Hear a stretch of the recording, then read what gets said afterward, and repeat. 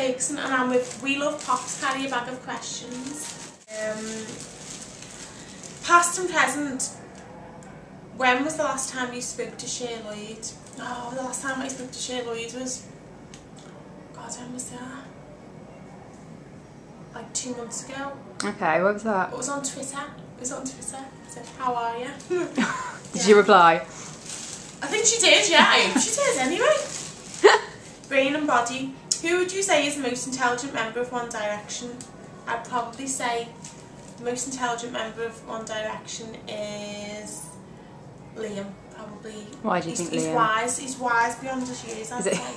Yeah. Does he give good advice and stuff? He's very knowledgeable. Like the sensible one, yeah. Okay. Love and snogs. Relationship age gaps, how much is too much? Ooh, wow, let's see. In light of Harry and Caroline today, she's been getting a lot of stick, bless her. Has that come out, is it? There's been a picture of him leaving her flat after going there last night.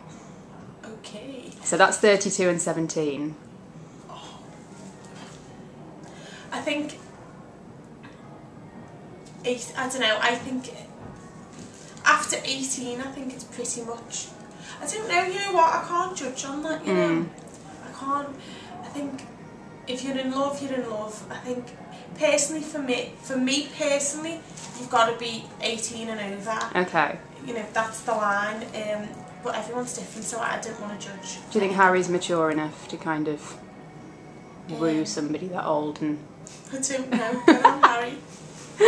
Go, Harry. Yeah. What's he like? God. So, have you ever been out in public with rollers in your hair, Liverpool style? Right, no, I haven't been out with rollers in my hair, although I left the salon the other week and she left one roller at the front so that my hair felt nice. And I did keep the one roller in and go and get a pint of milk. Did you? I did. Did you get stares? But literally I was in a taxi, I jumped out of the taxi, ran in, I needed milk and got back in the car, but it was one roller, it wasn't the full head. If you'd have done that in Liverpool, would nobody have batted an eyelid? It was, you know, it's like she's got rollers in her. Fame and fortune, what's the weirdest freebie you've been given since being famous?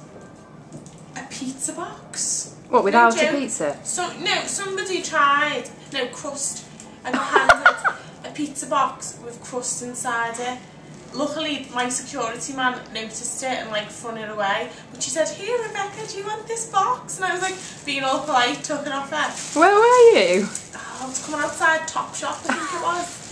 Yeah, how very She pretends rude. she had some sort of present in there and then... And it was crust, yes. How very rude. Bits and bobs, swagger jagger, or what makes you beautiful? What makes you beautiful, I'd say. For me. Yeah, I think it's a lovely song. It is good, isn't it? Right, let's have a look. Past and present. Who's the best pop star in the world right now? Lady Gaga. I'd say she's owning it right now. Why Gaga, do you think? I think she's the most, she's set the trend. Okay. I think, and a lot of artists have copied her since she's come out. I've noticed the clothes wearing is crazy. Yeah. And now they are. But she's led that and she's inspired that, so I'd say she's the one that's making the waves. Okay. Right, let's have a look. Health and hygiene, what do you sing in the shower? I normally just sing my own songs in the shower, to be honest. Practising. Yeah. We'll do one more and then we're done. Okay then, let's see. Have you ever known Matt Cardle to have washed that hat? You lived with him for a long time. I've never seen the hat get washed. Did you not? No, I didn't. But he did buy a secondary hat. Oh, he had a backup. There was a spare Matt Cardle hat. So, you know, it was alright. So it didn't smell too bad, did it not? No. Okay, cool.